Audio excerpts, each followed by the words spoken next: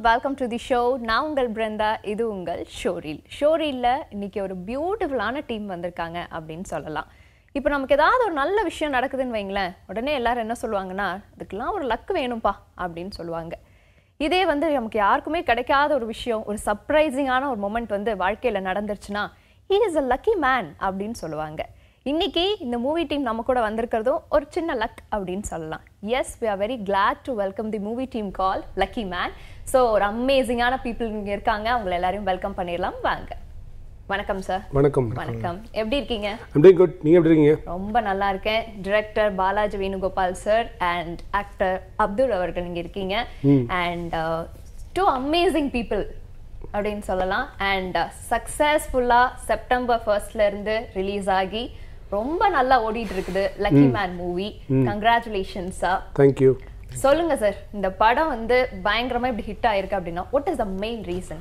Main reason என்னன்னா, people இதனுடைய தன்னை இணைத்துக்கிட்ட விதம் அவ்வளோதான். ஒரு கண்டென்ட் எல்லாருக்குமே பிடிச்சி ஹிட் ஆகுறதுன்னு ஒன்று இருக்குது பாருங்கள், அது ஒரு சில கண்டென்ட்டுக்கு தான் நடக்கும். பட் இந்த படத்துக்கு அது நடந்தது ஒரு மிகப்பெரிய மேஜிக் அப்படின்னு நான் நினைக்கிறேன். பிகாஸ் நம்ம இயல்பு வாழ்க்கையில் நமக்கு கிடைக்காத ஒரு விஷயம் தான் சினிமாவில் கிடைக்குது அப்படின்னு நினச்சி சினிமாவில் தன்னுடைய ஆசைகள்லாம் தீர்த்துட்டு அதுக்கப்புறம் வீட்டுக்கு போய்ட்டு திருப்பி அதே இயல்பு வாழ்க்கையை வாழ்கிறவங்க தான் நிறைய பேர்.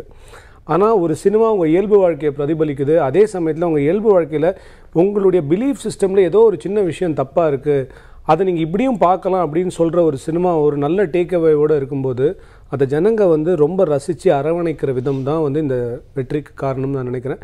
இது முழுக்க முழுக்க எங்களோட வெற்றி, வணிக வெற்றிலாம் கிடையாது. இது ஒரு தனி மனிதனுடைய வெற்றி, அவ்வளோதான். பியூட்டிஃபுல். Okay sir. அப்துல் அவர்கள் சொல்லணும்னா இங்க பார்த்தா பொலைட்டா இருக்காரு சார். படத்துல அந்த கேரக்டரை அவ்வளோ அழகா காமிச்சிருக்கீங்க, பண்ணியிருக்கீங்க. ஸோ உங்களுக்கு இந்த மூவில ஒர்க் பண்ணும்போது உங்களோட இது எப்படி இருந்துச்சு சார்? பாலாஜி அண்ணா கூட நான் முன்னாடி யூடியூப் வீடியோஸ் நிறைய ஒர்க் பண்ணியிருக்கேன். ஸோ எனக்கு அந்த ரேப்பும் நிறையாவே இருந்தனால எனக்கு முன்னாடி இந்த ஸ்கிரிப்டை பிச் பண்ணிகிட்டு இருக்கும்போதே ஃபோன் பண்ணி சொன்னார், இந்த மாதிரி என்ன பண்ண போகிறோம் ஏதுன்றது. யாருமே ஃபிக்ஸ் ஆகலை, ஹீரோ இதுவே ஃபிக்ஸ் ஆகலை. பட் அப்பவுமே பயங்கர இன்ட்ரெஸ்டிங்காக இருந்தது. But towards the movie move ஆக இந்த ஹோல் ப்ராஜெக்டோட ப்ரொடக்ஷன் வேல்யூவாக இருக்கட்டும், அதோட ரீச்சாக இருக்கட்டும், படம் முடிச்ச அப்புறமா அதுக்கப்புறமா அதை கையில் எடுத்துக்கிட்ட ஆளுங்களாக இருக்கட்டும், டிஸ்ட்ரிபியூட்டர்ஸாக இருக்கட்டும், உண்மையாகவே எல்லாமே ரொம்ப லக்கியாக அமைஞ்ச மாதிரி தான் இருந்தது. லைக் கேட்டதுக்கும் இது ஒரு லைன் ஒரு இதுவாக கதையாக கேட்டதுக்கும் வெரி ஹாப்பி. இப்போ இப்படி ஒரு ரிலீஸ் கிடச்சிருக்கு, இப்படி ஒரு இது ஆயிருக்கு, இத்தனை தியேட்டர்ஸில் ரிலீஸ் ஆகிருக்கு, மக்கள் இவ்வளோ பேர் பார்க்குறாங்க, அழகாக ப்ரெசென்ட் பண்ணியிருக்காங்க எல்லாருமே. லைக் ஒருத்தருமே சக்தி ஃபிலிம் ஃபேக்ட்ரியாக இருக்கட்டும், திங்க் ஸ்டுடியோஸாக இருக்கட்டும், எல்லாமே எனக்கு தெரிஞ்சு இதில் லக்கியாக அமைஞ்ச விஷயம் தான் நினைக்கிறேன். So I myself feel lucky to have been இந்த ப்ராஜெக்ட். நான் இது ஓகே, நல்ல பாலாஜி ஒரு ப்ராஜெக்ட் பண்ணுறாரு, நம்மளுக்கு ரொம்ப நாள் தெரிஞ்ச ஒரு டேரக்டர் ஒரு நல்ல ப்ராஜெக்ட் பண்ணுறாரு, நம்மளுக்கு நல்ல ரோல் கொடுத்துருக்காருன்ற மட்டும்தான் என்னோட டேக்அவே ஃபஸ்ட்டு இருந்தது. பட் இந்த ப்ராஜெக்ட் எப்படியா வளர்ந்தது, எப்படியா மக்கள்கிட்ட போய் இவ்வளோ பெருசாக சேரும்போது ஐம் வெரி ஹாப்பி. இது நிஜமாவே லக்கியாக தான் ஃபீல் பண்ண வைக்குது. ஸோ இது ஒரு லக்கி மூமெண்ட் சொல்லலாம். ஸோ இந்த படத்தில் யோகி சார் அண்ட் ரேச்சல் அவர்கள் இன்னும் நிறைய கேரக்டர்ஸ் நடிச்சிருக்காங்க. யோகி சார் ஆன் போர்டு இந்த மூவிக்கு எப்படி வந்தார்? ஒன்றும் இல்லை, அவர் ரொம்ப சிம்பிளி அப்ரோச்சபிள் பர்சன். ஃபஸ்ட்டு எல்லாருமே டைரெக்டாக அவருக்கு ஃபோன் பண்ணலாம், அண்ட் கால் மிஸ் பண்ணாலும் திருப்பி கூப்பிடுவார். அவர் அந்த மாதிரி ஒரு கேரக்டர். ஏன்னா ரொம்ப கஷ்டத்துலேருந்து கஷ்டத்தை பார்த்து பார்த்து பார்த்து பார்த்து இந்த லெவலுக்கு வந்திருக்கார் அவர். அதனால் அவருக்கு என்னென்னா, அவர் என்கிட்ட அடிக்கடி சொல்லுவார், நான் ஃபஸ்ட்டு ஒருத்தர் கதை சொல்கிறேன்னா அவங்ககிட்ட அவனுடைய கதையை கேட்க மாட்டேன், அவங்க கதையை கேட்டு நான் படம் கொடுக்குறது கிடையாது, அவங்க கஷ்டத்தை கேட்டு தான் படம் கொடுக்குறேன் அப்படின்னு. அந்த மாதிரி இன்னொருத்தன் கஷ்டப்படக்கூடாதுன்னு நினைக்கிற ஒரு மிகப்பெரிய இதயம் அவருக்கு இருக்குது. ஸோ என்னமோ அவர்கிட்ட நான் இந்த கதையை சொல்ல போகும்போது தட் அவருக்கு தெரியுது தட் இந்த படம் எங்கேயோ ஒரு இடத்துல இவன் வாழ்க்கைக்கு ஒரு நல்லது பண்ணும் அப்படின்னு அவர் நினச்சி தான் இந்த படத்துக்குள்ளே வந்தார். இன்னும் நான் இந்த படத்துடைய கதையை அவருடைய லைஃப்பில் நடந்த நிறைய விஷயங்களை அவருக்கு நினைவுபடுத்துறதா இருந்ததா அவர் சொன்னார். அப்படியே என் லைஃப்பில் நடந்ததுங்க இது அப்படின்னு சொல்லி என்கிட்ட நிறைய சொன்னார். அதில் ஒரு சில விஷயங்கள் சொல்ல முடியும்? இல்லைம்மா, அவர் என்னென்னா நிறைய இடத்துல பார்த்தீங்கன்னா ஒரு உருவத்தால் உதாசீனப்படுத்தியிருக்காங்க. அதுக்கப்புறம் வேறு எப்படின்னா, உங்களுக்கு அவன் வந்தாலே அவனுக்கு ராசி இல்லை அப்படின்னு சொல்லிட்டு, அதாவது காரணமே இல்லை. இப்போது நான் அப்துல் கிட்ட ராசி இல்லை அப்படின்னு சொல்லிட்டேன்னா, நீங்கள் கேமராமேன் டீமு, சவுண்ட் டீமு எல்லோரும் சேர்ந்து அது பாலாஜி சொன்னால் கரெக்டாக இருக்கும் போல இருக்குன்னு சொல்லிட்டு அப்துல் நீங்கள் எப்போ பார்த்தாலும் அப்துல் ராசி இல்லைன்னு சொல்லி அதை அவரே நம்ப வைக்கிற ஒரு வேலையில் நம்ம இறங்கிடுவோம்.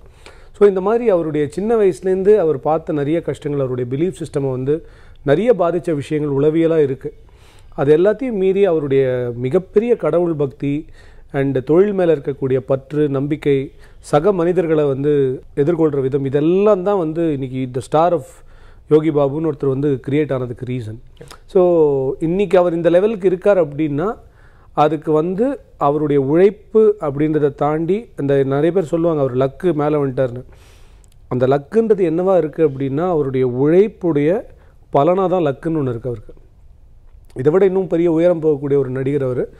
ஏன்னா நீங்கள் அவர் தமிழ் ஆக்டராக பார்க்குறீங்க, நான் அவர் ஒரு இன்டர்நேஷ்னல் ஆக்டராக பார்க்குறேன். ஏன்னா இந்த மாதிரி ஒருத்தர் வந்து எல்லா எமோஷன்ஸையும் ரொம்ப ஈஸியாக பண்ணுறது, தன்னுடைய உடம்பை கம்ஃபர்டபுளாக வச்சுக்கிறதுன்னு ஒன்று இருக்குது. அந்த வெயிட் அவர் கேரி பண்ணி பண்ணுற விதங்கள் இதெல்லாம் வேர்ல்டு சினிமாலே ரொம்ப சில பேர் தான் பண்ணுவாங்க. இதெல்லாம் அது எப்படி தன்னுடைய அந்த உருவத்தையே தனக்கு ப்ளஸ்ஸாக மாற்றிக்கிற ஒரு விஷயத்தை அவர் பண்ணுறாருன்றது வந்து ரொம்ப ஆச்சரியமான விஷயம். ஸோ இது வந்து அவர் லைஃப்பில் நடந்தது தான். இந்த ப்ராஜெக்ட்குள்ளே அவர் வந்ததுக்கப்புறம் then it was a very smooth right. So அவர் இருக்காருன்னு தெரிஞ்சோடனே யோகி பாபு இருக்கார், அப்போ நான் வரேன், யோகி பாபு இருக்கார், அப்போ நான் வரேன், இப்படி எல்லாமே நடந்துச்சு. அவ்வளோதான். ஸோ அப்படி வந்த ஒரு விஷயம் தான் நீங்கள் சொன்னதுலேயே பல விஷயங்கள் sir. He is truly an inspiration அப்படின்னு சொல்லலாம். ஏன்னா ஒரு நெகட்டிவான விஷயத்தையும் தன்னைத்தானே ஒரு பாசிட்டிவாக மாற்றிட்டு இன்னொரு விஷயம் பார்த்தோன்னா சார், ஒரு காமெடியனாக வந்து உள்ளே வந்து பெரியதாக வந்து வளர்ந்துருக்காரு. ஸோ அதை எப்படி பார்க்குறீங்க சார்? அதுதான் சொல்கிறேன்னா அந்த ஏன் அவர் வந்து அப்படி வளர்ந்தாருன்றதுக்கான ரீசன் வந்து ரொம்ப கிளியர். என்னால் எது வேணால் பண்ண முடியும்னு அவரால் காமிக்க முடியும். ஒரு சீனாக இருந்தால் கூட அந்த சீன் எப்படின்றதுக்குள்ளே ஸ்டீல் பண்ணிட்டு போக முடியும். ஸோ இன்றைக்கி நல்லா யோசிச்சு பாருங்கள். இப்போ ஜெயிலர் வந்துச்சு, ரஜினி சாரே சொன்னார். இன்ஃபேக்ட் நானும் யோகி பாபு சாரும் நடிக்கும்போது என்ன நடந்துச்சு அப்படின்னு சொன்னார் இல்லையா. ஸோ அந்த அளவுக்கு உச்சக நடிகர்கள் எல்லாருக்குமே ரொம்ப பிடித்த ஒரு நடிகராக அவர் இருக்கார். அப்படின்னா அவரை மிச்ச பேர் பார்க்குற விதம்னு ஒன்று இருக்குது பாருங்கள். அது எப்படியா இருக்குன்னா அவர் நிறைய பேருக்கு ஹீரோவாக இருக்கார். புரியுதா? அந்த ஹீரோத்தனம் வந்து அவருடைய நல்ல மனசு தான் காரணம்னு நான் நினைக்கிறேன். அதுதான் இன்றைக்கி அவர் இந்த லெவல் கொண்டு வந்து விட்டுருக்கு அப்படின்னு நினைக்கிறேன். காமெடியன்லேருந்து, அதாவது ஃபஸ்ட்டு அடிப்படை ஒரு ஜூனியர் ஆர்டிஸ்ட்லேருந்து ஆர்டிஸ்ட் ஆகி 2 சீன் 3 சீன் டெவலப் ஆகி ஒரு படம் வரைக்கும் தனி காமெடின்னு டெவலப் ஆகி அந்த காமெடியில் ஒரு என்டையர் தியேட்டரையும் ஆடியன்ஸையும் தன் மேலே திருப்ப முடியும்னு அவர் ப்ரூவ் பண்ணதுனால தான் இந்த இடத்துக்கு அவர் வந்திருக்காரு. இன்னும் வரக்கூடிய சில படங்களில் அவர் இன்னும் பெருசாக நிரூபிப்பார் அப்படின்னு எனக்கு தோணுது. உங்களுக்கும் யோகி சாருக்கும் காம்பினேஷன் சீன்ஸ் வந்து நிறைய இருந்துச்சு. அது பயங்கரமாக ஒரு ஃபன்னாகவும் இருந்துச்சு. ஸோ அவர் கூட ஒர்க் பண்ண அந்த எக்ஸ்பீரியன்ஸ் அப்போது இது ஃபஸ்ட்டு அவர் சொன்னாங்க இல்லையா, அந்த மாதிரி அந்த உழைப்பு அப்படின்னு சொன்னார்ல. யோகி பாபு அண்ணனுக்கு வந்து உழைப்பு மட்டும் இல்லை, அவரோட கன்சர்ன், அவரோட அந்த மனிதாபிமானம், அவர் எல்லாத்தையும் பார்க்குற பழகிற விதம் இருக்குல்ல, அது வந்து அவரை எனக்கு தெரிஞ்சு இந்த மைலேஜ் கொடுத்தது வந்து அதான் மெயினாக அதாக தான் இருக்கும். ரெண்டாவது வந்து நீங்கள் முன்னாடி கேட்ட கேள்விக்கு படி மக்கள் வந்து ஈஸியாக எல்லாரையுமே ஹீரோவாக அக்செப்ட் பண்ணிக்க மாட்டாங்கன்னு நினைக்கிறேன். They also see other qualities. Like they can accept actors accept பண்ணிப்பாங்க. பட் ஒருத்தர் ஹீரோவாகவோ ஒருத்தர் எக்ஸாம்பிளாக, ஏன்னா அவங்கள வந்து ஒரு பெரிய விஷயமாக பார்க்குறதுக்கு வந்து வெறும் அவங்களோட நடிப்பும் திறமையும் மட்டும் தாண்டி அவங்கள பர்சனலாக வந்து அக்செப்ட் பண்ணும்போது தான் ஸ்க்ரீனில் அவங்க பண்ணுறதுலாம் அவங்களுக்கு வந்து என்ன நினச்சிட்டாவும் இதுவும் தெரியும். மக்கள் வந்து யோகி பாபு ஹீரோவை பார்க்க ஆரம்பிச்சு ரொம்ப நாள் ஆச்சு. அது வந்து எத்தனை இடத்துல வந்து கன்வே ஆச்சுன்னு தெரில. பட் ஐ திங்க் மக்கள் ஜென்ரலாகவே they have started to seeing him as ஒரு ஹீரோவாக. அவர்கிட்ட நான் பழகினது வந்து ஐ வாஸ் வெரி லக்கி. ஏன்னா எனக்கு ரொம்ப நெருக்கமாக அவர் கூட ஆனதுக்கு காரணம், அவர் கூட 2 படம் அடுத்தடுத்து சேம் ஒரே டேட் தான். இந்த ஷூட் முடிச்சுட்டு அவரும் அந்த ஷூட் போவார், நானும் அதே ஷூட் போவோம். அந்த மாதிரி 2 படம் ஒன்றா பண்ணனால நிறைய எக்ஸ்பீரியன்ஸ் ஷேர் பண்ணுவார். நிறைய வந்து லைக் அவர் கூப்பிட்டு பேசும்போது அவர் சொன்னார், ஒரு டைம் சொன்னார், ரொம்ப ஈஸியாக பேசிடுறாங்க, ரொம்ப ஈஸியாக வந்து யோகி பாபுக்கு அது கிடச்சிருச்சு, அப்படி லக்கி கிடச்சிருச்சுன்றாங்க. நான் 20 வருஷமானா 10 வருஷமாக வந்து நான் உள்ளே வரதுக்கே கஷ்டப்பட்டேன், சினிமாக்குள்ளே வரதுக்கே கஷ்டப்பட்டேன். 10 வருஷமாக சினிமாவில் கஷ்டப்பட்டேன். பட் இது யாருக்கும் அந்த 20 வருஷம் கண்ணுக்கு தெரியவே தெரியாது. இன்றைக்கி நான் எப்படி இருக்கேங்கிறதான் தெரியும் அப்படின்னு ஒரு தடவை சொன்னார். அது எவ்வளோ உண்மை. டக்குன்னு நம்ம வேறு யாராவது எங்கள் வீட்டிலேயே யார்ட்டையாவது போய் கேட்டால் அப்படி தானே சொன்னாங்க, அவருக்குன்னு லக்கு அடிச்சிருச்சு இது பண்ணுவாங்க. பட் அது பின்னாடி அவ்வளோ பெரிய உழைப்பு இருக்குது. அது ஒரு சொல்ல ஆரம்பிச்சார்னா எத்தனையோ நாள் போகும். அவ்வளோ விஷயங்கள் அவருக்குள்ளே இருக்குது. பட் அதெல்லாம் தாண்டி அதை வந்து வெளியில் காட்டும் போது ஹேட்டராக எங்கேயும் காட்டிடாமல், பெருமையாக எங்கேயும் காட்டிடாமல், தற்பெருமையாக எங்கேயும் காட்டிடாமல் இன்னமும் ஹம்புளாக இருக்கிறது வந்து அது பெஸ்ட் குவாலிட்டி. அப்படி தான் இருக்கணும், அது கரெக்ட் தான். பட் அது வந்து ரொம்ப சாதாரணம் கிடையாது. உங்களை வந்து எல்லாருமே வந்து போற்றும் போது, எல்லாருமே உங்களை தூக்கி வச்சு பேசும்போதும் நீங்கள் ஹம்புளாக இருக்கிறது பெரிய விஷயம். அதான் சொல்லுவாங்க, அந்த பள்ளிக்கூடத்தில் வேலை பார்த்துட்டு சாராயம் குடிக்காமல் இருக்கிறது பெரிய விஷயம் கிடையாது, சாராய கடையில் வேலை பார்த்துட்டு சாராயம் குடிக்கிறது தான் பெரிய விஷயம்னு. அந்த மாதிரி வந்து அவர் வந்து அவ்வளோ பெரிய பெருமை எல்லாமே வரவங்க எல்லாருமே அப்படி தான் பேசுவாங்க. ஆப்வியஸாக லைக் உங்களை தூக்கி வச்சு தான் பேசும்போது அவங்களோட அந்த ஹம்பிள்னஸை தாண்டி தன்னை பற்றின அந்த நாலேஜ் ஒருத்தருக்கு வந்தனால தான் மக்களும் உங்களை ஹீரோவை பார்க்குறாங்கன்னு நினைக்கிறேன். He knows every thing about himself. அவரோட ப்ளஸ் என்ன மைனஸ் என்ன. ஒரு சீனில் வந்து அவர் அடிக்கிறதுக்கு ஒரு இது வரும், அது வந்து இல்லைன்னு நினைக்கிறேன் இல்லைங்க, அது வந்து இல்லை, அடிக்கிறது வந்து இல்லை. பட் ஈ டோல்ட் இந்த சீன் இஸ் வெரி டிமாண்டிங். அதனால நான் என் ஃப்ரெண்டு தானே படத்தில், என் ஃப்ரெண்டு தானே அப்துல். நான் ரொம்ப யோசித்தேன், அடிக்க போகிறான் அப்படின்னு நீங்கள் பயப்படுற மாதிரி நினைக்க. இல்லை அடிக்கட்டும் ஏன்னா கேரக்டர் வைஸ் அவன் ஃப்ரெண்டு தானே, அவன் ஏன் என்ன அடிக்காமல் அவன் யார் அடிப்பான். நான் ஒரு தப்பு அந்த ஸ்பேஸ் ஒரு ஆக்டர் கொடுக்கறது கஷ்டமா. அதுதான் அவருடைய ப்ளஸ்ன்னு நான் நினைக்கிறேன். எனக்கு நிறைய ஸ்பேஸ் கொடுத்தாரு, அதை தாண்டி எனக்கு இம்பார்ட்டன்ஸ் கொடுத்தாரு, என்னோட கேரக்டருக்கு இம்பார்ட்டன்ஸ் கொடுத்தாரு. அது வந்து I couldn't have ask for. இதெல்லாம் வந்து நம்மளுக்கு நான் நடக்கும்னு நினச்சது கூட பார்க்கல. பட் ஏன்னா பர்சனலாக ஒருத்தர் யோகிபாபு பற்றி ஒன்று சொல்லியிருப்பாங்க, பட் அவர் நேரில் பார்த்து அவர்கிட்ட பேசணுன்னே நம்மளுக்கு நெஞ்செல்லாம் கரைஞ்சிடும், மனசெல்லாம் கரைஞ்சிடும். அப்படி தான் பேசுவார், அவ்வளோ பாசமாக தான் இருந்தார் என்ன. ஸோ அந்த ரிஃப்ளெக்ஷன் தான் வந்து உங்களுக்கு வந்து ஸ்க்ரீனில் வந்து அந்த ஃப்ரெண்ட்ஷிப்பாக தெரியுது. அந்த ரியல் டைம் 2 பேருக்கு இருக்கிற ஃப்ரெண்ட்ஷிப் தான் வந்து ஸ்க்ரீனில் எல்லாருமே சொன்னாங்க, உங்களுக்குள்ள கெமிஸ்ட்ரி நல்லா இருக்குது அப்படின்ற எல்லாருமே சொன்னாங்க. காரணம் வந்து அதுதான், because we already God connected ஒரு மாதிரி. எஸ், அது அந்த ஸ்க்ரீனில் வந்து அது பியூட்டிஃபுல்லாக இருந்துச்சு. ஸோ அந்த டைட்டிலுக்கு வரலாம் சார், த லக்கி மேன் அப்படின்னு வச்சிருக்கீங்க. அதுல சார் அந்த லெட்டர்ஸ்ல அந்த ஒய் மட்டும் பாத்தீங்கன்னா கீழே விழுந்த மாதிரி இல்ல தொங்கிட்டு இருக்க மாதிரி இருக்கும்.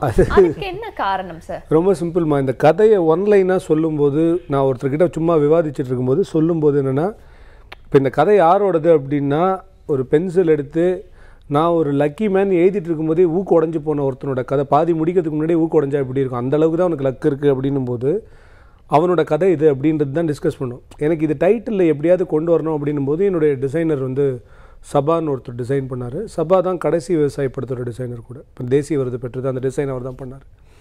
ஸோ சபா கிட்ட சொல்லும்போது சபா என்ன சொன்னார், அப்போ ஒன்று பண்ணலாம் சார், ஏதாவது ஒரு லெட்டர் வந்து ஆல்மோஸ்ட் வந்துட்டு ஹேங்கிங்காக விடலாம், அவனுக்கு லக் இருக்கா இல்லையான்றதே சிம்பிளில் தெரிஞ்சிடும் அப்படின்னு சொல்லிட்டு ரொம்ப இன்ட்ரெஸ்டிங்கான ஒரு ஐடியா அது அவர் கொடுத்தது தான். அதனால் அதுக்கு முழு கிரெடிட் அவருக்கு தான் கொடுக்கணும். பட் இதுதான் டக்குன்னு பார்த்தீங்கன்னா, அது லக்கி மேன் ஏதோ சந்தோஷமாக திடீர்னு பார்த்தா என்னடா லக்கு திடீர்னு கம்மியாயிடுச்சுன்ற ஒரு அது டைட்டிலேருந்தே பண்ணணும்னு நினச்சோம். இட் ஒர்க் அவ்வளோதான். ஓகே, அக்கார்டிங் டு யூ லக்னா என்ன சார்? லக்குன்றது என்றைக்குமே உழைப்போட எக்ஸ்டென்ஷனாக தான் இருக்க முடியும். லக்குன்றது தனியாக இருக்க முடியாதுன்றது தான் என்னுடைய ஃபீலிங். நீங்கள் என்றைக்கோ உழைச்சதுக்கு நீங்கள் எதிர்பார்க்காத நேரத்தில் கிடைக்கிற பலன் தான் லக்கு. புரியுதா? இப்போ இன்றைக்கி நீங்கள் ஒரு நல்ல இன்டர்வியூ பண்ணியிருக்கீங்க, என்ன எனக்கு ரொம்ப பிடிச்சிருக்கீங்க பேசினது. காலச்சூழலில் நீங்கள் வந்து வேறு ஏதாவது ஒரு துறைக்கு போய் எங்கெங்கேயோ நீங்கள் ஒரு நல்ல வேலையெல்லாம் பண்ணி, நான் ஏதோ ஒரு பெரிய இயக்குனராகி, நீங்கள் ஏதோ ஒரு பெரிய நிறுவனத்தில் இன்னும் எங்கேயோ இருக்கீங்க, நீங்கள் ஒரு நிறுவனமே ஆரம்பிச்சிட்டிங்கன்னு வச்சுக்கோங்க. அன்றைக்கி திடீர்னு நீங்கள் வந்து என்னை தொடர்பு கொண்டு நீங்கள் வந்து எங்கள் ஆஃபீஸில் ஒரு ஷோக்கு வந்தீங்கன்னா ரொம்ப சந்தோஷப்படுவேன்னு நீங்கள் சொல்லும்போது, நான் கண்டிப்பாக நான் வரேங்க அப்படின்னு சொல்லிட்டு நான் எந்த நிலைமையில் இருந்தாலும் நான் வந்தேன்னு வச்சுக்கோங்களேன், you will feel that you are lucky. Okay, but the fact is நீங்கள் இன்றைக்கி கரெக்டாக உங்களுடைய உழைப்பை போட்டிருக்கீங்க எதுக்குன்றது தான் உண்மை. இந்த உழைப்பு சரியாக இருந்ததுனால தான் நீங்கள் எதிர்பார்க்காத நேரத்தில் அதுக்கான பலன் கிடைக்குது. இந்த மாதிரி தான் வாழ்க்கையில் நம்ம லக்கை வந்து என்ன நினைக்கிறோன்னா, உழைப்புக்கு மாற்றாக லக்கை நினச்சிக்கிட்டே இருக்கோம். ஒன்று உழைக்கணும் இல்லை லக்கு இருக்கணும் அப்படின்னு. ஆக்சுவலாக உழைப்புக்கு மாற்றாக இந்த உலகத்தில் எதுவுமே கிடையாது. நமக்கு என்னென்னா சோம்பேறியாக இருந்து எல்லாமே நமக்கு கிடைக்கணும் அப்படின்னு நினைக்கிற ஒரு விஷயம் இருக்குது பாருங்கள், அது நடக்கவே நடக்காது. என்ன நடந்தாலும் அது நடக்காது.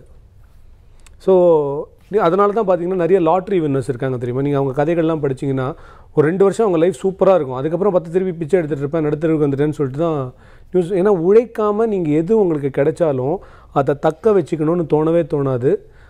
அதை தக்க வச்சுக்கணும்னு தோணாத போது அது ரொம்ப ஈஸியாக அவங்கள விட்டு போயிடும், அவ்வளோதான்.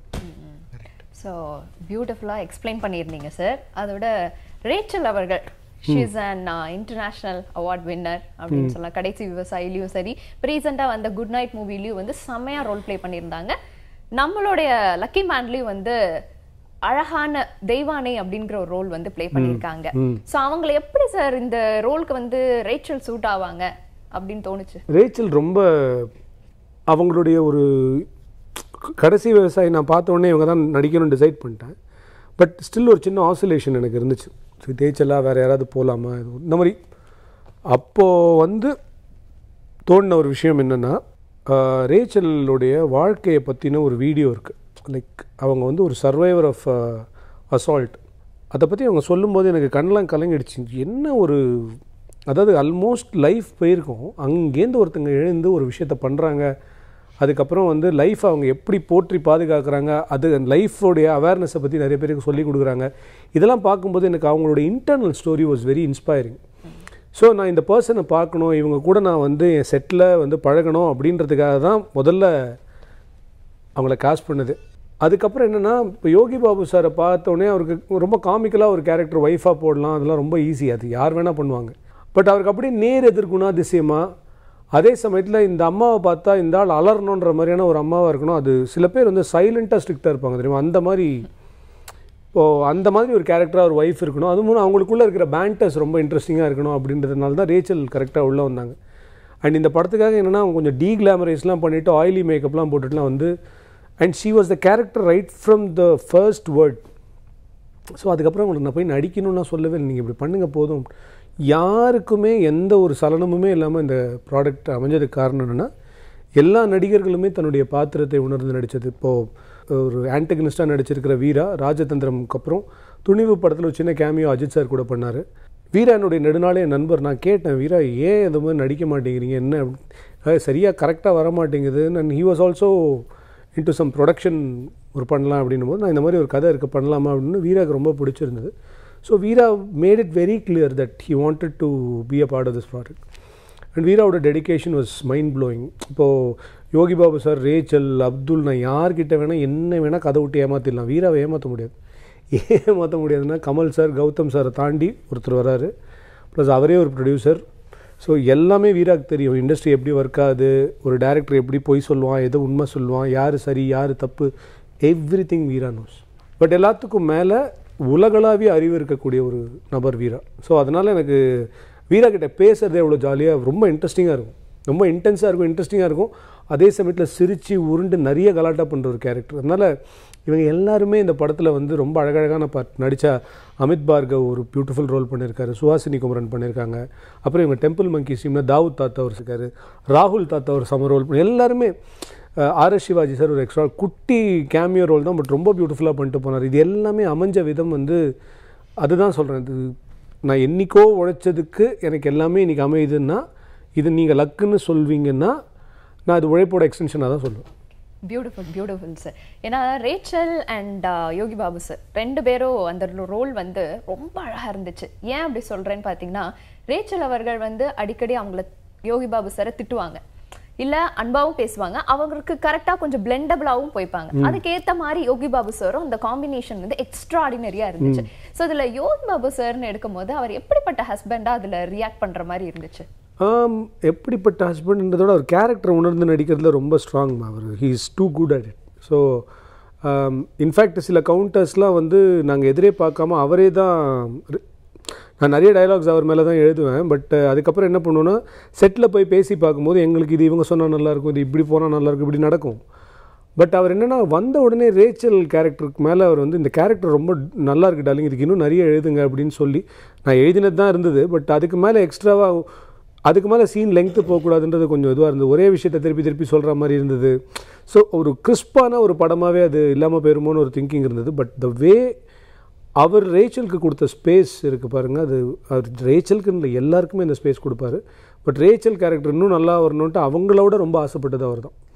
ஸோ அதெல்லாம் நிஜமாகவே அது ரொம்ப ஆச்சரியமான விஷயம். அந்த ஒரு நடிகருக்கு இருக்கிற மனசு ரொம்ப பெருசு. ஓகே, லக்கி மேனில் உங்களோட பெஸ்ட் பார்ட்னா எதை சொல்வீங்க? லக்கி மேனில் நான் பார்ட்டாக இருக்கிறது தான் எனக்கு பெஸ்ட்டு பார்ட்டு. எனக்கு எல்லாமே எனக்கு நிறைய விஷயங்க. ஃபஸ்ட்டு விஷயம் வந்து பாலாஜி அண்ணாக்கு இந்த படம் நடந்தது அப்படிங்கிறது எனக்கு ஹாப்பி தான். ஏன்னா நான் ரொம்ப வருஷம் முன்னாடி ஒரு 7-8 நான் என்னோட கரியரோட ஸ்டார்ட் ஆஃப் த இதில் வந்து நான் முதல் ஒர்க் பண்ணேன் பாலாஜி அண்ணா கூட. அவங்க சின்ன சின்ன விஷயங்கள்லாம் வந்து நான் வந்த புதுசில் சொல்லி தந்ததெல்லாம் வந்து நான் இன்றைக்கும் ரொம்ப பெரிய ஷூட்டிங்கில் இருக்கும்போது கூட அந்த விஷயங்களோ இல்லை ஒரு டப்பிங்கில் யூஸ் பண்ணுறதோ வந்து அவர் சொன்ன ஒரு டெக்னிக்கை வந்து நான் இன்றைக்கும் யூஸ் பண்ணுறேன், which is very very big thing for me. அது அன்றைக்கி அவர் சொன்னது சின்ன விஷயமா இருக்கலாம், பட் அன்றைக்கி சொல்கிறதுக்கு ஆள் கிடையாது. இண்டஸ்ட்ரியில் ஆல்ரெடி வந்து இவர் எனக்கு முன்னாடியே அவ்வளோ வருஷம் இருந்தவர், இவருக்கு எல்லாமே தெரியும். அது இன்றைக்கும் யூஸ் ஆகுது எனக்கு. இன்றைக்கி கூட நான் டப்பிங்கில் ஒரு பண்ணும்போது ஓடாமல் ஒரு இது கரெக்டாக நான் வந்து மாடுலேஷனோட பேசுவேன். அப்போ ஒரு மனசில் ஒரு செகண்ட் நினச்சிப்பேன், இது பாலாஜி நம்மளுக்கு அந்த இதில் சொல்லி தந்தது அப்படின்னு நினச்சிப்பேன். ஸோ எனக்கு வந்து அந்த நன்றி கடன் ரொம்ப ஜாஸ்தியாக இருக்குது. அதில் வந்து அவர் வந்து அவருக்கு பர்சனலாக ஒரு நல்ல படம் பண்ணியிருக்காரு, இன்றைக்கி மக்கள் எல்லாமே அப்ரிஷியேட் பண்ணுறாங்க. ஒரு நல்ல கேஸ்ட் அண்ட் க்ரூ, நல்ல ஒரு நல்ல அமைப்பில் வந்துருக்கு. It's not easy. ஒரு படம் வந்து நல்லபடியாக நடந்து முடிஞ்சு அது பாக்ஸ்லேருந்து வெளியில் வந்து பாக்ஸ் ஆஃபீஸ் ஆகிறதுக்கெலாம் வந்து பெரிய ஒரு குடிப்பனை வேணும். ரொம்ப ஈஸியாக சொல்லிடலாம் வர படம் வருதுன்னு, பட் இட் இஸ் பண்ணுற ஃபிலிம் மேக்கர்ஸ்க்கு தான் தெரியும் படத்தை கொண்டாந்து வந்து ப்ரெசென்ட் பண்ணி இது பண்ணுறதுக்கு. ஸோ எந்த அழகான ஒரு காட் ஸ்பீடில் வந்தது இந்த படம். It's very very it has got busiest actors in it. எல்லாமே வந்து பெரிய விஷயமா இருந்தால் கூட அவ்வளோ அழகாக ப்ரெசென்ட் பண்ணி இன்றைக்கி மக்கள்கிட்ட கொண்டாந்ததே வந்து ஐ எம் வெரி ஹாப்பி. அது இது என்னோடய வெற்றி எனக்கு எவ்வளோ அந்த படத்தில் எனக்கு முக்கியமோ அவ்வளோக்கு அவ்வளோ எனக்கு பாலாஜினோட வெற்றி முக்கியம். அடுத்த படம் தருவாருன்றக்கான சொல்ல, பட் சீரியஸாகவே நம்மளுக்கு தெரிஞ்ச ஒருத்தங்க மேலே வரும்போது வந்து நம்மளுக்கு ஹோப் நிறையா வரும். நம்ம இண்டஸ்ட்ரி மேலே வச்சுருக்கிற ஹோப் நிறையா வரும். நல்ல கிரியேட்டர்ஸுக்கு நல்ல விஷயம் நடக்கும்போது இண்டஸ்ட்ரி மேலே மணிகண்டன் ஜெயிச்சது எனக்கு அவ்வளோ சந்தோஷம். நான் மணிகண்டன் நேரில் பார்த்தே கிடையாது. நானும் மணிகண்டனும் வந்து வெறும் இன்ஸ்டாவில் மட்டும்தான் பேசியிருக்கோம். ஆனால் மணிகண்டன் ஜெயிச்சது எனக்கு அவ்வளோ சந்தோஷம். நான் சொன்ன தலைவா ஜெயிச்ச தலைவா சூப்பராக ஹாப்பியாக இருக்கிறேன். அவன் ரொம்ப நன்றி தலைவா, நீ உங்களுக்கு சினிமா மேலே இருக்கிற லவ் தானே எனக்கு இவ்வளோ சப்போர்ட் பண்ணுறீங்க அப்படிங்கிற மாதிரி நாங்கள் பேசியிருக்கோம். எனக்கும் அவருக்கும் சம்மந்தமே கிடையாது. அதே மாதிரி எனக்கும் பாலாஜினனுக்கும் சம்மந்தமே இல்லைனா கூட நான் பாலாஜினை பார்த்து சந்தோஷப்பட்டிருக்கேன் அவருக்கு. ஸோ இந்த சக்ஸஸ் அவருக்கு எவ்வளோ முக்கியமோ இவளுக்கு அவ்வளோ சந்தோஷம். ஸோ இந்த படத்தில் வந்து மியூசிக் டைரக்டர் ஷான் ரோல்டன்ஸ், அவரை பற்றி சொல்லாமல் இருக்கவே முடியாது. ஏன்னா பல பாடல்கள், பல ஹிட்டான பாடல்களையும் கொடுத்தாங்க. இப்போ இந்த குட் நைட்ல வந்து நான்காலி அப்படின்னு ஒரு சாங் வந்து பயங்கர ட்ரெண்டிங் ஆச்சு. நம்ம படத்திலே வந்து நிறைய பாடல்கள் வந்து ட்ரெண்டிங் ஆகிட்டே இருக்குது. ஸோ அவரை பற்றி அந்த இசை எப்படி கனெக்ட் ஆச்சு? Shawn very obvious choice. ஏன்னா இந்த மாதிரி படத்தெல்லாம் ஒரு வேர்ல்ட் கிளாஸ் மியூசிக் கொடுக்க முடியும் அப்படின்றத வந்து ப்ரூவ் பண்ணதில் ஷானுக்கு நிறைய பெரிய பங்கு இருக்குது. ஏன்னா அவர் ஸ்டார்ட் பண்ணதே பாருங்கள், முண்டாசுப்பட்டி மாதிரி படங்களில் தான். அது ரொம்ப குவர்க்கியான படத்துக்குலாம் அவருடைய மியூசிக் ரொம்ப இன்ட்ரெஸ்டிங்காக இருக்கும். ப்ளஸ் இது ரொம்ப ரியல் லைஃபோட ரொம்ப கனெக்ட் ஆகிற, அதே சமயத்தில் காமிக்கலாக சில விஷயங்களை சொல்லக்கூடிய, நீங்கள் ரொம்ப சிரிச்சிட்டே இருக்கும்போது திடீர்னு எமோஷனலாக அவங்கள ஆஃப் பண்ணக்கூடிய, இந்த மாதிரி மாற்றி மாற்றி எமோஷன்ஸ் இருக்கிற ஒரு படம் அது. ஸோ இது எப்படின்னா இந்த கதையோட போக்க இது வரைக்கும் இந்த கதை என்னன்னே தெரியாமல் இந்த கதை பார்க்குறவங்களுக்கு இந்த ஃபஸ்ட் ஹாஃபை பார்த்துட்டு இந்த செகண்ட் ஹாஃப் இப்படி தான் இருக்க போதுன்னு நினச்சா அந்த செகண்ட் ஹாஃப் இப்படி இருக்காது, கம்ப்ளீட்டாக வேறையாக இருக்கும். ஆனால் அந்த செகண்ட் ஹாஃபும் பயங்கர என்டர்டெய்னிங்காக தான் இருக்கும், தப்பாக இருக்காது. இப்படி போக போது நீங்கள் நினச்சிங்கன்னா அது மாற்றும் உங்களுக்கு அது. ஸோ இது எல்லாமே எப்படி நடந்துச்சு அப்படின்றதே எங்களுக்கு தெரியல. ஆனால் இது எல்லாத்தையுமே மியூசிக்கில் கன்வே பண்ணணும் அப்படின்னா ஷான் ரோல்டன் மாதிரி ஒரு கம்போசரால் தான் முடியும். இன்றைக்கி நிறைய பேர் ப்ரோக்ராமர்ஸ் இருக்காங்க, மியூசிக் டைரக்ஷன் பண்ணுறாங்க, and there songs are also becoming hit. நான் இல்லைன்னு சொல்லலை. ஆனால் கதையோட பயங்கர ஸ்ட்ராங்கஸ்ட் ஃபீலை வந்து சோலை புரிஞ்சுக்கிறது ஒரு கம்போசரால் தான் முடியும். ஸோ அந்த கம்போசர்ன்றது ஒரு தனி ப்ரீட் பேசிக்லி. ஏன் இன்றைக்கி வந்து நமக்கு ஒரு ராஜா சார் மியூசிக்னால் இன்றைக்கி இல்லை, எத்தனை ஜெனரேஷன் கழிச்சும் இன்றைக்கி இருக்கிற சின்ன பசங்க ராஜா சார் பாட்டை கேட்டு உடனே கூஸ் பம்ப்ஸ் வருது அப்படின்னா உங்களுடைய ஆன்மாவிலேருந்து வரக்கூடிய ஒரு இசை தான் வந்து எல்லாரையும் கனெக்ட் பண்ணும். அதுதான் ஒரு கம்போசருடைய பெரிய ப்ளஸ். அந்த மாதிரி தமிழ் சினிமாவில் நிறைய நல்ல கம்போசர்ஸ் இருக்காங்க. ஏஆர் ரஹ்மான் சார் இருக்கார், யுவன் ரொம்ப பியூட்டிஃபுல்லான ஒரு கம்போசர், ஜிவி பிரகாஷ் ஒரு சம கம்போசர். அந்த மாதிரி ஷான் ரோல்டன் வந்து ஒரு இன்ட்ரெஸ்டிங்கான ஒரு கம்போசர். ஸோ நான் மிச்ச பேர் நேம் எடுக்கலன்றதுக்காக அவங்க கம்போசர் இல்லைன்னு சொல்கிறேன். நான் எனக்கு தெரிஞ்ச விஷயத்தில் சொல்கிறேன். MS Viswanathan sir. ஸோ இதெல்லாமே அதனால தான் இந்த காலம் கடந்து இந்த பாடல்கள்லாம் நிற்குது இன்றைக்கி. எனக்கு என்னென்னா ஷான் ரோல்டன் எல்லாத்துக்கும் மேலே எனக்கு ரொம்ப ரொம்ப பரிச்சயப்பட்ட, ரொம்ப பழக்கப்பட்ட, நான் சின்ன வயசுலேருந்து பார்த்துட்ருக்கிற ஒரு நபர். ஸோ எனக்கு பக்கத்து வீட்டு பையன் ஒரு பெரிய மியூசிக் டைரக்டர் ஆகிட்டான் அப்படின்னா எனக்கு எப்படி இருக்கும், அதே லெவலில் தான் நாங்கள் 2 பேரும் இருக்கோம் இன்னும். பட் என்னென்னா இந்த படத்தை ஷான் ஹோல்ட் பண்ண விதம், இந்த படத்துக்கு அவர் ரீரெக்கார்டிங் பண்ணது, இந்த படத்துடைய 4 பாடல்களில் ஒரு பாட்டு அவர் எழுதியிருக்கார், 3 பாட்டு நான் எழுதியிருக்கேன். ஆனால் யாருமே இதை வந்து ஒரு உங்களுக்கு தெரியும்ல, இப்போது லிரிசிஸ்ட்னு ஒரு தனி கேட்டகரி இருக்காங்க. நான் அப்படி தான் நினச்சிட்டு இருந்தேன். சரி ஓகே, நம்ம டம்மி லிரிக்ஸ் ஏதோ எழுதுறோம், ஷான் ரோல்டன் ஏதோ லிரிக்ஸ் சொல்ல போகிறாரு, நம்ம அவங்ககிட்ட போய்ட்டு உட்காந்து கதையை சொல்லி ஃபுல்லாக லிரிக்ஸ் வாங்கிடணும். இதுக்கப்புறம் யார் எழுதுவாங்க அப்படின்னு நான் கேட்குறேன். நீ தான் எழுதியிருக்க, இதுக்கப்புறம் யார் எழுதணும் எனக்கு புரியவே இல்லை. முதல்ல நான் எல்லாமே டம்மின்னு நினச்சிட்ருக்கேன் அப்படின்னு. இல்லை இதுக்கு மேலே லிரிக்ஸே எழுத முடியாது இந்த பாட்டுக்கு. ஏன் அப்படின்னா உங்கள் கதைக்கு என்ன தேவையோ அது உங்களுடைய சோல்லேருந்து தான் வரும். இந்த கதைக்கு இந்த மாதிரி தான் லிரிக்ஸ் ரைட்டு, நீங்கள் என்னை நம்புங்க அப்படின்னு சொல்லிவிட்டு he made me believe the lyrics are good. இன்றைக்கி அந்த பாட்டுக்கெல்லாம் அவ்வளோ பெரிய ரிசப்ஷன் கிடைக்கும் போது எனக்கு ரொம்ப ஆச்சரியமாக இருக்குது. குறிப்பாக வந்து இந்த சங்கீத கலாநிதி திரு சஞ்சய் சுப்ரமணியம், அதாவது கர்நாடிக் மியூசிக்கோட ஒரு ஸ்டால்வர்ட், அவர் லெஜெண்ட். அவருடைய கச்சேரினாலே டிக்கெட்ஸ் 5 நிமிஷத்தில் ஆன்லைன் விற்று போகிற அளவுக்கு உலகமெங்கிலும் ரசிகர்கள் வைத்திருக்கக்கூடிய ஒருத்தர். அவருடைய முதல் திரைப்பட பாடலை எங்கள் படத்தில் பாடியிருக்காரு. ஷான் ரோல்டனுக்கு அவர் குரு. ஷான் ரோல்டனுக்காக அவர் வந்து பாடணும் அப்படின்னா எந்த படத்தில் வேணால் பாடிருக்கலாம். ஏன் இந்த படத்தில் பாடினார்னு தெரியல. அவர் பாடினது எங்களுக்கு அவ்வளோ பெரிய சந்தோஷம். அந்த பாட்டு பேரே எதுதான் எங்கள் சந்தோஷம், எங்களால் நம்பவே முடியல. இதுதான் சொல்கிறேன் தான், இது எல்லாமே வீடியோவும் இப்போ வைரலாக, இப்போ பயங்கர வைரலாக போயிட்டு பாட்டு. அதுவும் ஆல்சோ லைக் அது பயங்கர வைரலாக போயிட்டுருக்கு. ட்ரெண்டிங் ஆகுது. அதே சூப்பராக அவர் பாடுறதும் சூப்பராக இருக்கு. பாடுறதும் சூப்பராக இருக்கும். அவர் பார்த்தா நான் தெரியவே இல்லை. இவங்க வந்து நான் இவங்க ஃபஸ்ட்டு சொன்னோன்னா நான் வேறு மாதிரி அவர் இமேஜின் பண்ணேன். பட் அவ்வளோ கூலாக இருக்கார் அவர். அவ்வளோ என்ன யோசிச்சா தஞ்சாவூரில் தண்ணி கிட்ட பாகவதர்னு கமல் சொல்லுவார் இல்லையா, அந்த மாதிரி. ஆனால் அவர் பயங்கர கூல் ஸ்வாகாக இருப்பார் பார்க்குறதுக்கு. சூப்பராக இருந்தார். ஆனால் எதை தான் சொல்கிறேன், ஷான் ரோல்டன் வந்து இல்லைம்மா, நான் எல்லா மேடையிலையும் சொல்கிறது தான். நான் உண்மை என்ன அப்படின்னா, I can try to right good. My cameraman, my editor, my art director, my costume designer can somehow make the film good, okay, but the audience have to really feel good. Na the music ala dhaan panna mudiyum.